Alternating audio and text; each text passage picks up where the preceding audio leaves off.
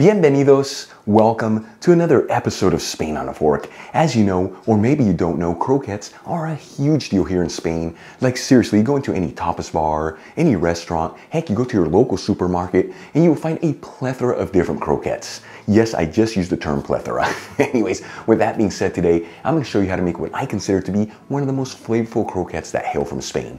We're talking a Spanish broccoli and cheese croquette. This is known here in Spain as una croqueta de brócoli queso. And let me tell you, they have the most amazing flavor to them. We're talking a light crispy texture on the outside and a melt in your mouth interior, folks. This is another one of those recipes where less is more and simplicity meets extraordinary. Let's begin by getting our ingredients ready. I'm going to grab a head of fresh broccoli and start cutting off the florets from the stem. And for this recipe, I'm not going to be using the stem. With the technique we're going to cook the broccoli in, it's not going to have enough time to soften up, but by all means don't toss it. You can dice it up and add it over a salad for a beautiful crunch. For the next step, I'm going to transfer the broccoli florets into a strainer and rinse them under some cold running water. And we'll add the broccoli into a salad spinner and spin it completely dry. If you don't have a salad spinner, no big deal. You can use pat them dry with a dishcloth. Then we'll transfer the broccoli back into the cutting board and we'll finely chop it. For this step, you can also use a food processor.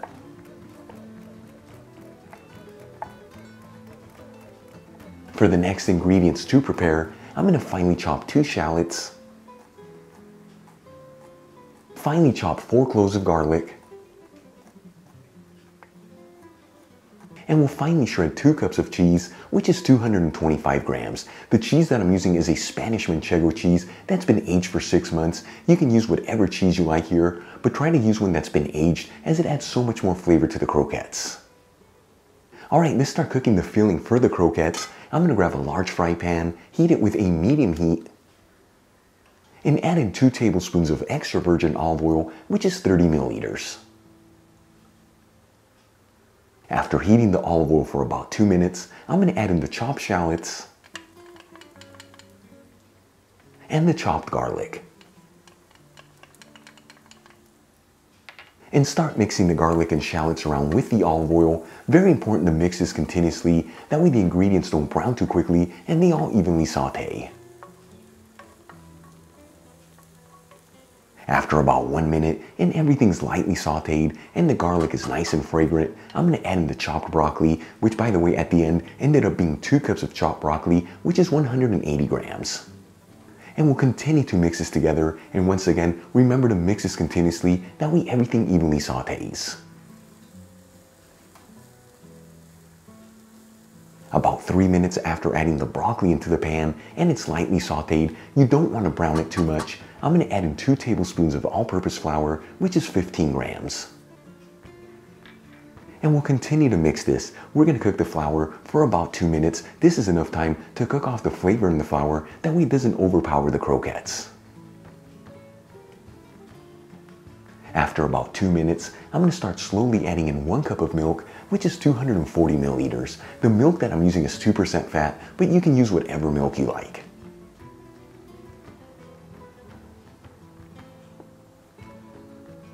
Once all the milk has been added and we've ended up with a paste-like texture, I'm going to turn off the heat. Add in the 2 cups of shredded cheese. And we'll season everything with sea salt and freshly cracked black pepper. And we'll mix this together until we end up with a thick paste.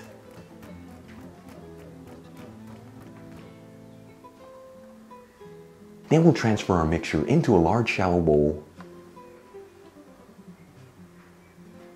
and we'll cover it with saran wrap and let it sit here at room temperature just for a couple minutes, that we can slightly cool off and then add it into the freezer for about 30 minutes.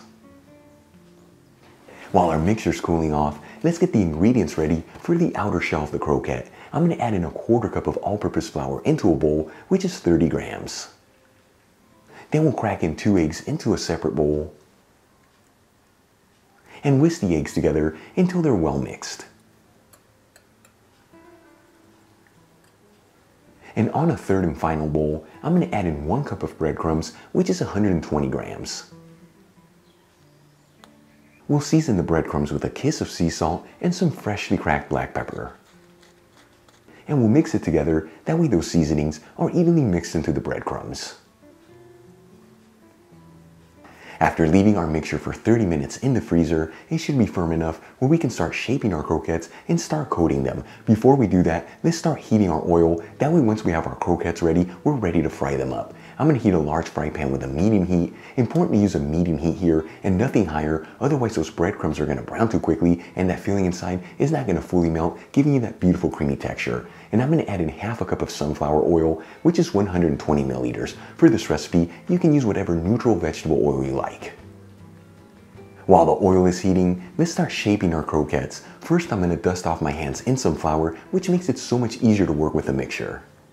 Then we'll grab a spoonful of the mixture and start shaping it into a croquette. I'm going to use a traditional design here, which is about the size of a large egg. Then we'll add it into the flour, then the egg wash, and finally into the breadcrumbs, and making sure that at all three stages you're evenly coating that croquette all around. And we'll continue to do this until all the croquettes are assembled. You should get about 12 from this recipe.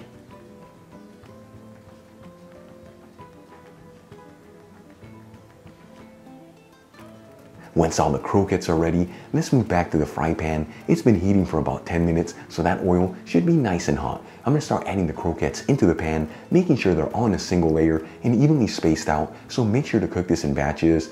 With the amount of croquettes that we have, we should get this done in exactly 2 batches. After about 1.5 to 2 minutes, I'm going to start flipping the croquettes to fry the other side. Now every pan heats differently, so make sure to keep an eye on your croquettes, that way you don't burn those breadcrumbs. After a total cooking time of 3 to 4 minutes, these croquettes should be perfectly cooked. I'm going to start removing them from the pan and transferring them into a dish with some paper towels.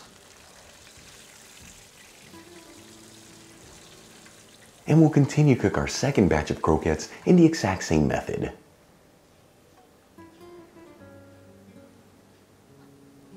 And check it out, our Spanish broccoli and cheese croquettes are done. Once again, these are known here in Spain as croquetas de brócoli queso. Such a beautiful presentation to them, easy to make, but the beauty of these croquettes is that incredible creamy texture in the inside. Let's give one of them a try and see how it turned out.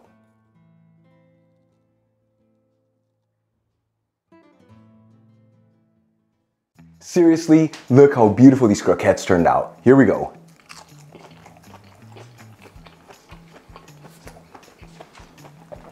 This is not fair.